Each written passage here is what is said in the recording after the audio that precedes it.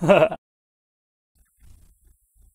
cut right to the chase. 2 trademarks for Code Fairy were filed by Bandai Namco on September 25th in English and Japanese, while a Europe registration was done on September 29th. All of these are obviously 2020 dates. So the first thing you might say is this doesn't mean anything. You're right, but let me explain. It's the start of a new year, right? 2021. And by June of this year, that will make it 3 years since we had the initial date that they announced the release date for Code Vein, that being June 4th, 2018. And on that day is when they announced the release date of September 28th, 2018. Fast forward a year later, that makes it 2 years since its actual release date, September 27th or 28th, 2019. I'm talking about its release date announcement just because it's funny. The way that they hyped up the date to announce the release date just for it to get delayed was on some Cyberpunk 2077 meme shit. So I thought that was funny. There's a few reasons why I wanted to make this video, even though it doesn't exactly mean much. And I'll just be honest, right? Seeing Code attached to Bandai Namco triggered me, It started making me think. But past all that, it's a topic that I am curious about. Think about it. What is Shift, the creators of Code Vein, doing? What are they making right now? What's going on? They stepped away from the God Eater franchise for 3, right? Had somebody else make it, and I don't know. If you ask me, it seems weird to step away from a franchise that you've focused on for years just to make one singular different game and come right back, right? I don't think that would make sense. While PS5 and the next generation is obviously here, PS4 games are to this second, and then this second, and then this second are still in the works and will release either this year, next year, I would argue 2023, but regardless, 2 to 3 years out from now, we can still expect to see native PS4 games. I would think after that is whenever you can expect some PS5, Xbox Series X games that are only available on those platforms. And that's not even mentioning the whole concept of backwards compatibility. That is across the board, so there is no negative aspect, no negative outcome by still releasing games on PS4, right? And so the second reason that I want to talk about this is based off the success of Code Vein. YouTubers like myself and the Soulsborne community who were interested in this game based off of how it was marketed are the real reason this game was so successful. From the day they dropped a teaser trailer, before they even talked about Soulsborne, I will say and add, there was so much excitement, so much attention brought to this franchise, this series, this new IP. I had a video on it, on that teaser. And the main reason why I was talking about it was because I was a God Eater fan. So that alone was a shock to me. I'm like, wait a second, behind the minds of God Eater, and they already have all these people's attention. What is about to happen? The last time Shift had this much attention on something they were creating was God Eater Resurrection. And the thing is with that wasn't even a new creation, it was just a remaster. And honestly, the reason why this remaster was so hyped up, I guess you could say, was from the anime. The God Eater anime was so well done, so well animated, top tier animation. It was on some Demon Slayer type shit in the sense of like just garnering a mass anime fan base for the franchise. And that's why Resurrection was so hyped up and liked. So the game dropped September 27th, 2019, and by February 2020, they announced that the franchise Code Vein hit 1 million total sales. New IP, anime-esque touch, 1 million?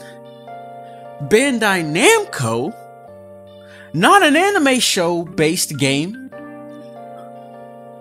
That's pretty freaking good if you ask me, but let's put some context behind that. Astral Chain, Nintendo Switch exclusive, hit 1.0 mil copies, which the developers said outperformed their expectations. New IP, Platinum Games developed, kind of anime looking, not entirely, but it definitely doesn't look that Western, and then published by Nintendo, so it is a Switch exclusive. Let's not act like Switch exclusives and console exclusives don't sell crazy numbers, so that shouldn't even be a part of the picture. That shouldn't be a problem, since Code Vein is multiplayer. I don't think we care. Sekiro Shadows Die Twice, new IP, known developers this time around, topped 5 million sales. And the last one, which I think speaks to Code Vein, at least the situation that we're discussing today, Hellblade: Senua's Sacrifice. New IP, not so much anime, right?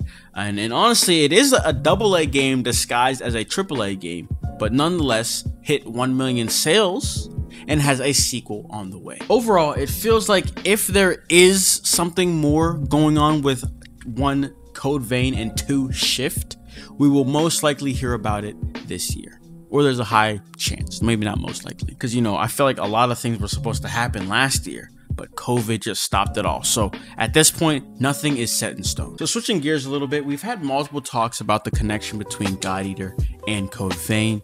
But at this point, I sort of regret making that 20-minute long theory video because I don't even believe it anymore. You know what I mean?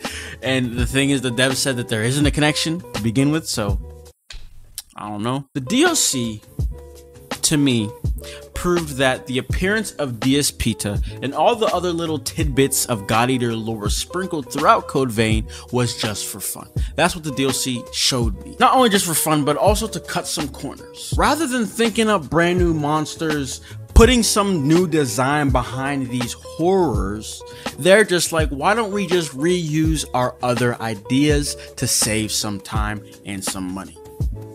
Think about it. The deluxe edition, season pass, all those things were known before the game released, because at the end of the day, when you were trying to buy Code Vein, there was a deluxe edition sitting right there. Meaning, they had planned, maybe even some development was made for this additional content before the game even came out. And that's also putting into perspective that the game got delayed a whole year. Let's not even talk about the lackluster nature of that DLC. So it was obviously quick and not actually thoroughly thought out planning, if we're being honest. Each piece was $20, yet the actual value was worth like $5. Seriously. Highway robbery, bro.